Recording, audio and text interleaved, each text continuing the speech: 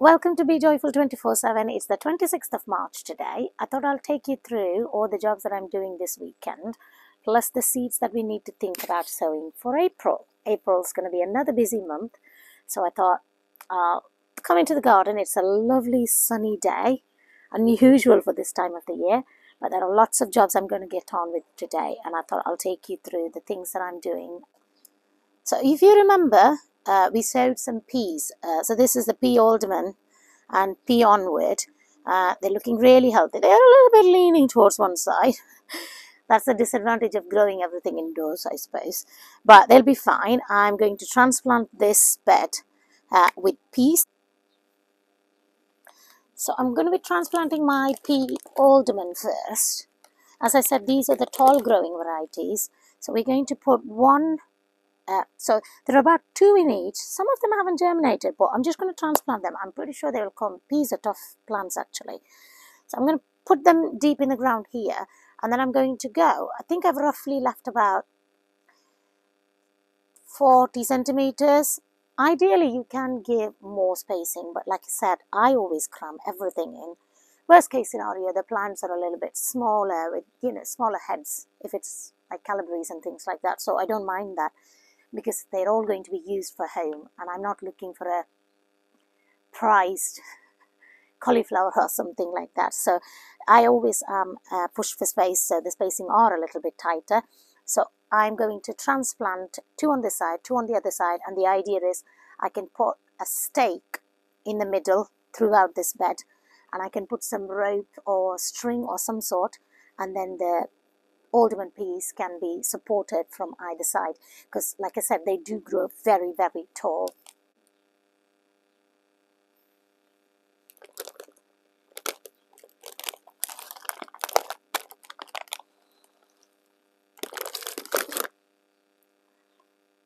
So as you can see, these were module sown. I put 2 in one module, really healthy roots, and I'm going to bury them deep. So I'm going to plant them deep. I have left, I told you, roughly about 40 centimeters in between these 2 rows, and the idea is to leave the stake in between. So don't worry about burying them deep, they'll be absolutely fine. And I'm going to finish transplanting all my peas. So these are my pea onward. These were sown at the same time as the alderman. As you can see from the plant, these are a dwarf variety, so they only grow about 30 to 45 centimeter, I think, compared to the alderman. So I've put my alderman there. I'm going to carry on with the whole bed as peas, and we're going to plant the onward one. And it's actually an earlier cropping variety as well compared to alderman. So the idea was I get peas for a prolonged time, as much as possible anyway. So yeah, we're going to transplant our pea onward here. The next job I'm going to do is my transplanting all my cabbages and calabrese. Last year, when I grew my cabbages and all my brassicas, I actually grew them double this size before I transplanted them. But then again, we were running behind a little bit with the whole gardening project. But it was really successful. I'm going to take my chance. They're not terribly big, but I think they'll be okay. It's only because coming April, I'll be sowing a lot of my frost-sensitive plants, and I'll run out of space in the greenhouse and inside the house. So I just thought I'll transplant them, and then I'll definitely be covering them over a fleece though, because just to protect them from slugs as well, and birds actually. Birds love brassicas, so you have to protect them. Even as they get a little bit older and they get a little bit bigger, you do need to protect them, because birds, especially pigeons, love brassica leaves. So I'm going to be transplanting my cabbage greyhound and cabbage cabbis, and I also sowed calabrese parthenon. So my beds are only about 80 centimeter wide. As you may have seen, I don't have a lot of space. For any calabrese, the wider spacing you leave, the bigger the heads are going to be. So these cabbages would probably grow a lot bigger if I gave them a lot more space. But because we're only going to be using it for our household use, I'm not expecting like huge heads, because ideally, if you grow a huge head and for a family of 3, like in our case, or like a family of 4, you're not going to go through them that much anyway. So it's okay. I actually gave even lesser space last year, and they were absolutely fine. The only thing you need to remember is the wider the spacing is, the bigger the heads of your brassica is going to be. So this is about 80 centimeter wide. So I'm aiming to put 2 against each other. So it's like going to be like just 2 rows of them. So I'm giving them 40 centimeters. Ideally, if you could give them about 60 to 70 centimeters, it'll be perfect. But as I said, I don't have the space. So I'm going to give them like approximately 30 to 40 centimeters. So I've dug a hole and I am going to plant them deep. So don't worry about burying all the stems underneath. It should be absolutely fine.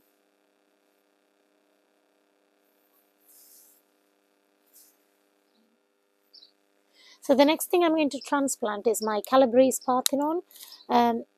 Calabrese, even more so than cabbages, need a lot of space. Especially this one grows massive. The leaves are enormous. So these definitely will need those 18 inches or about 60 centimeters definitely. So I'm only planning to plant about, so these beds are about 110 centimeter wide internally. So I'm only planning to go, I should really go 2 rows, but I'm going to go 3. So again, you can really bury them quite deep.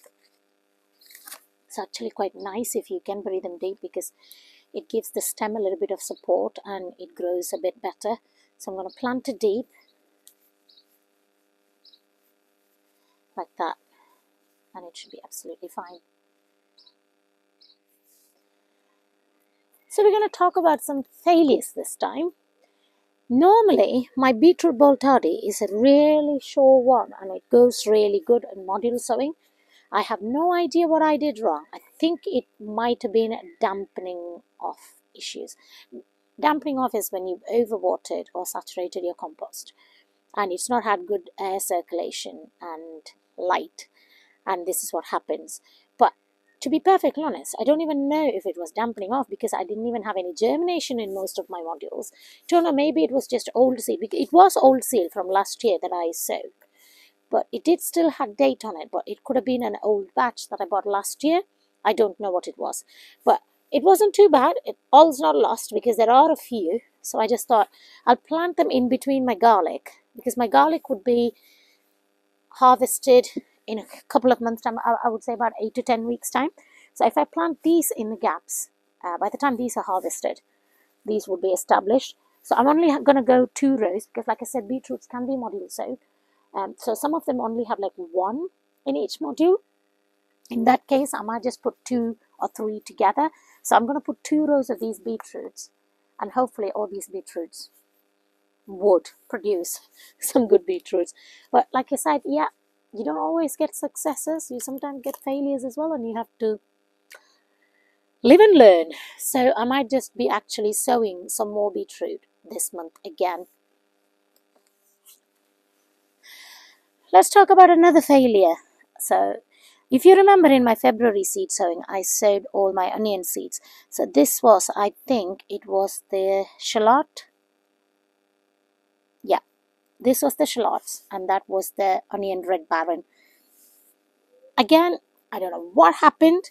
Last year I didn't have this issue, but all my onions did not grow. Again, I think that probably is the problem. I think I had too much water in these compost, and you can actually see a little bit of sort of like moss growth. I think the compost was probably oversaturated and I didn't have a good airflow. I was trying to grow them all on my windowsill, so this was another failure. But there are like a few onion seeds that have come through. I don't know whether they're going to survive, but I just thought I'll plant them in this tiny space that I have around here, and just, if they come and I have a few onions, good.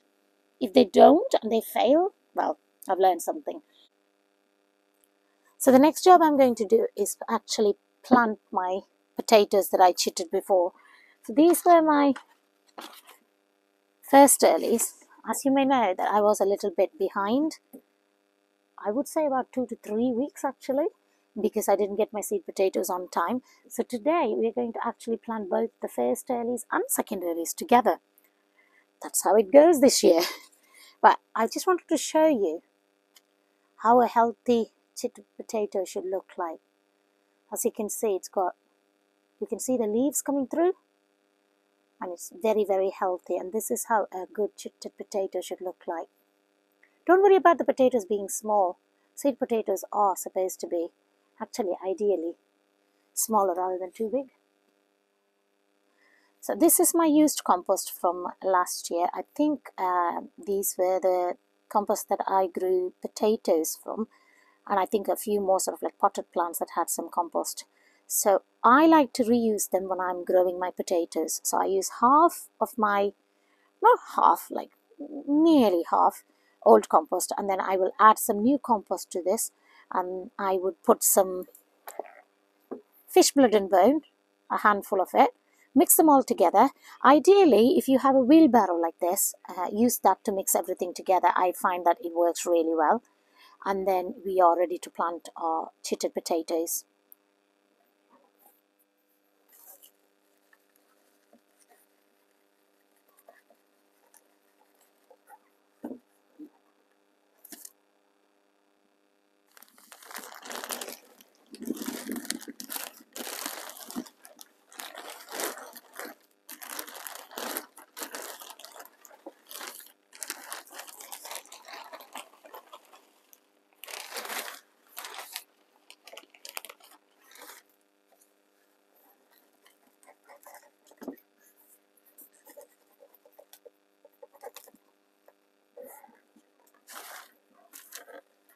So I have added a handful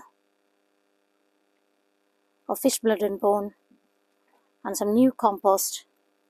I'm going to mix them all together. This is the container we're going to grow our potatoes in. You can Google just potato growing containers. These are really sturdy and they've got handles on either side. They're really great.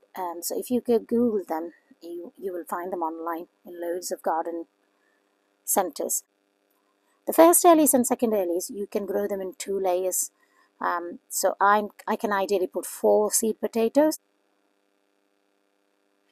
So as you can see, I've filled my container about a third, and I'm going to now place 2 seed potatoes on either side. So just like that. You can use the handle for like guide, and that's it, with obviously the sprouting bit on the top. Now I filled the pot now about 3/4 with compost, with those seed potatoes on either side of the handles. Now I'm going to add 2 more seed potatoes, but this time I'm literally going to go the opposite.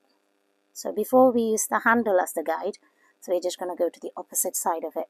So essentially you're just putting 4 seed potatoes. So that would be a perfect guide. Now I'm going to fill this up to the top with some compost, give them a good watering, and I'm going to leave them somewhere warm, just on my patio really. The next thing I wanted to talk to you about is the seed sowing for April. I thought while I know it's the end of the March that I'm filming, I'm really sorry this is going to come out a little bit later. But April is the month where you have to start thinking about your frost-sensitive plants. Frost-sensitive plants are all your exotic vegetables. Like for in my instance, all my Indian vegetables, like my bitter gourds and my bottle gourds, my Malabar spinach, chilies, tomatoes, aubergines, your lady's finger, which is okra, and all of those things are frost-sensitive plants. So what it means is that you cannot risk planting them out yet, because you have to wait till the last date of frost has gone past. If you go onto the website online and you just type in last frost date and put the area you're in, it normally brings up a date for you. That should be like a rough guide for you. But having said that, we did have snow last week, So please bear that in mind. But I would really check that online to see when your last frost date is. So frost sensitive plants can be start sowing now, and then you still need to make sure that you have a greenhouse, preferably a heated greenhouse. And if you don't have that, try and sow them indoors and start them off. I'm lucky, one of my friends gave me a heated propagator, so which is where I'm going to start sowing all my frost sensitive plants. So I'm sowing all my chilies, aubergines, okra, bottle gourd, bitter gourd, hyacinth beans. I'm also planting some chilies, tomatoes. All of those ones are going to be the ones that I'll be sowing. I would even wait till mid-April. You don't have to rush into it and just do it the first week of April, because what I found from last year is plants do catch up. Because last year, as you may have seen in a garden transformation, it took us a very long time to get that done. And then I was sowing a lot of seeds after that because I lost a lot of seedling. And they were absolutely fine. So there is no need to rush into it. So wait till about like even mid-April and you can sow all these seeds. So those are the seeds that you need to be thinking about sowing. Something else you need to do as well in April, it is planting your main crop potatoes. So I would also do that around mid-April. I'm not in a rush because I've got plenty of first earlies and second earlies to see me through. So I don't really rush into my main crop. So I always leave that to the mid-April as well. So I've started the chitting. They just sat there on the side. But that is something else that I will be doing this month. The other thing I'm going to be thinking about is sowing all my flower seeds. I don't sow a lot of flower seeds earlier on in the spring, only because I have plenty of bulbs like tulips and daffodils that I plant in autumn, and my garden is full of colour, so I don't really bother a little bit earlier.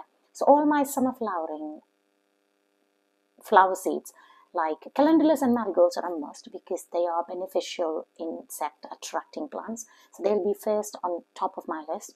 And then on top of that, I have cosmos, delphiniums, lupins, larkspur, zinnias, lobelias, pretty much everything really, anything that looks pretty, and dahlias, all your dahlias and everything. So this is the time you need to really think about planting your flowering bulbs and lilies, all those bulbs and seeds. Start them now because that would be perfect, because by the time they've all just grown, you would finish your spring color and then you can plant these summer flowering plants. So that's it pretty much really.